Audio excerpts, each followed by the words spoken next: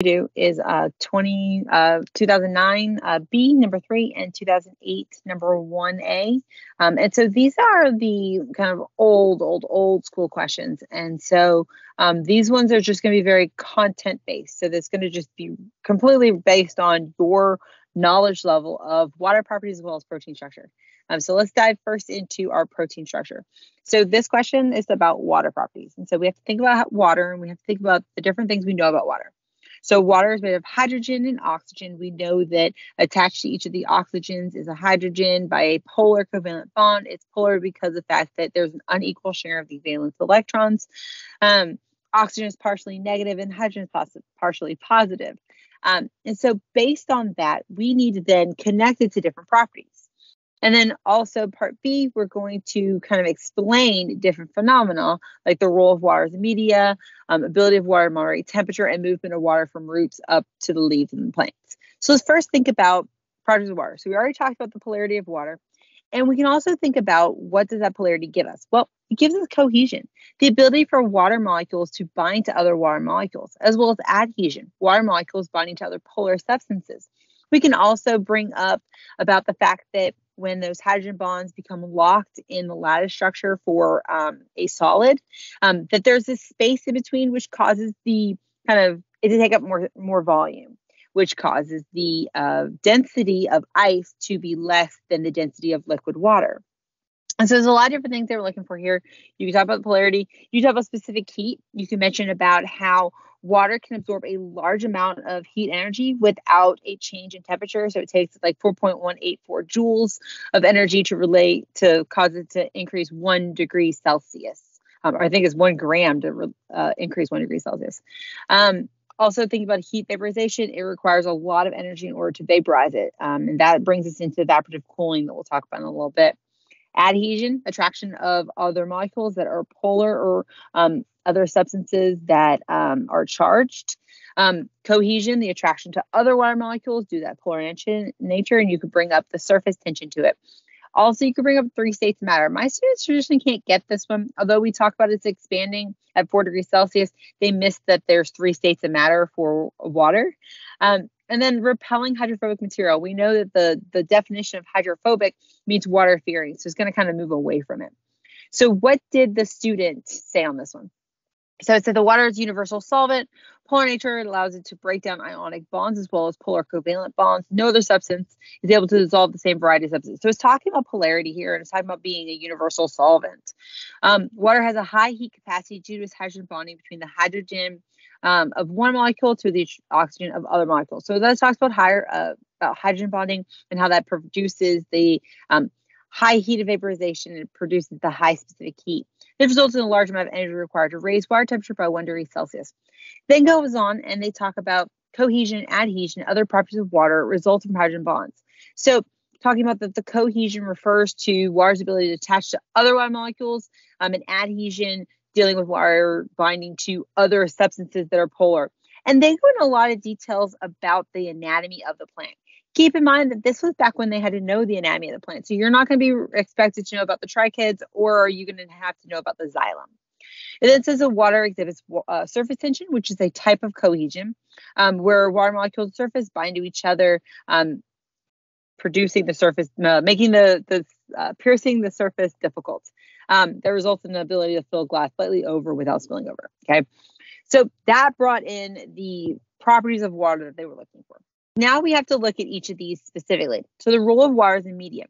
So the student is going to end up going on the wrong tangent with this, but what they wanted you to talk about was diffusion, how water can move from aqueous solution, from higher concentration to lower concentration, talking about osmosis moving across membranes due to water potential, talking about the solvent and how it can dissociate different materials, or it can ionize materials. So because of the oxygen being partially negative and the hydrogen being partially positive, if there is sodium chloride, that is a cation and an anion, you're going to see that it's going to dissociate or break apart into those ions.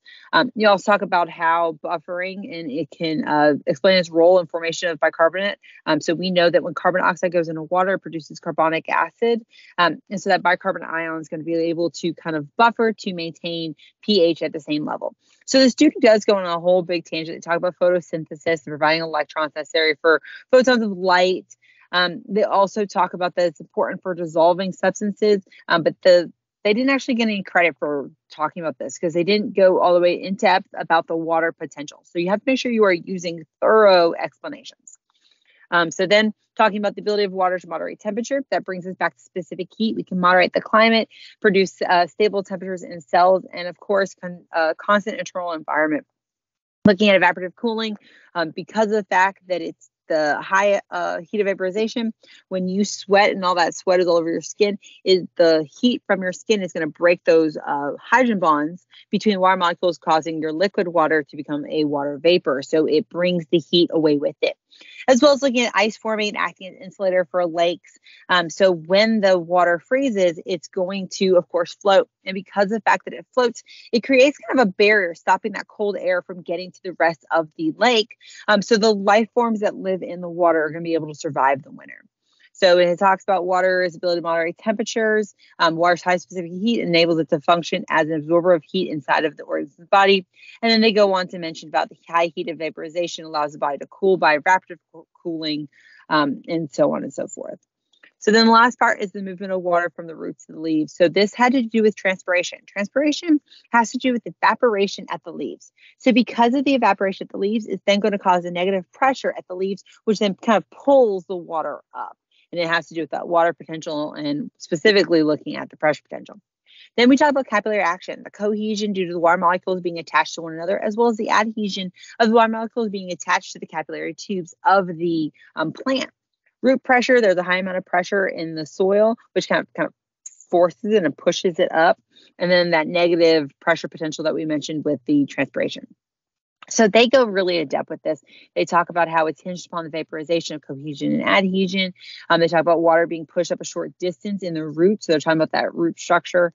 And that forms that continuous pillar from leaf to roots because of cohesion. When a raw molecule evaporates off a lot of transpiration, as then pulled up the whole pillar, then pinches upward because of cohesion. This allows water to reach its destiny. Okay, so that gets us all the way through the water properties one. So we're going to look at just 1A for protein structure, which is in 2008.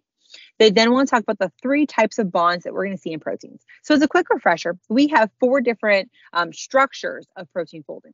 Your primary structure is just your string of amino acids with peptide bonds between them. Your secondary structure has to do with the alpha helix or the beta pleated sheet. And this has to do with hydrogen bonding between the backbone. Your tertiary structure is going to be a final 3-dimensional structure that you have with your one polypeptide.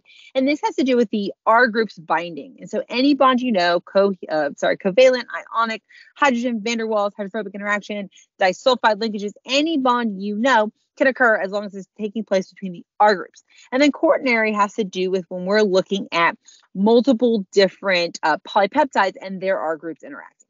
So what they wanted you to do was describe the different types of bonds and then give a role associated with it. And so looking at the covalent, looking at the sharing electrons, linking amino acids together, giving you primary disulfide linkages, which is a type of covalent bond, is within the tertiary or the quaternary due to the R group. Hydrogen bond, you had to describe hydrogen bonds between a electronegative atom, specifically oxygen, that's bonded to a hydrogen that's attracted to another electronegative atom like an oxygen or a nitrogen that we see somewhere else in the backbone. Van der Waals, the unequal electron clouds that you see with the R groups, hydrophobic interaction, looking at the nonpolar R groups, as well as ionic, looking at your charged R groups. So the person goes on and they talk all in depth about your gamma sulfur. The sulfur is going to form a covalent bond with another cytosine that would then form the disulfide linkage. We know that there is a lot of strength in this, and that then allows us to get into the tertiary structure. They do mention a wrong statement here of secondary, but since it doesn't take away from their ability to say correct stuff, I believe they were able to get that point. And then it says that it stabilizes the protein structure and can then offer, overall stability. They then go on to talk about van der Waals, and they give an in-depth explanation about the electron orbitals of them and how there's kind of these weak forces called London dispersion. And then they continue to go on and talk about the nonpolar amino acids clumping together on the interior of the proteins, and that agglutination then plays a major role in the formation of quaternary structure. They then talk about the hydrogen bonds and how there's a polar bond between the oxygen, nitrogen, or fluorine. It then results in that, of course, strong bond. H bonds are critical in the helices that we see with the alpha helix, as well as we see it with the beta linkage. And so since they're talking about secondary structures, they get the point right.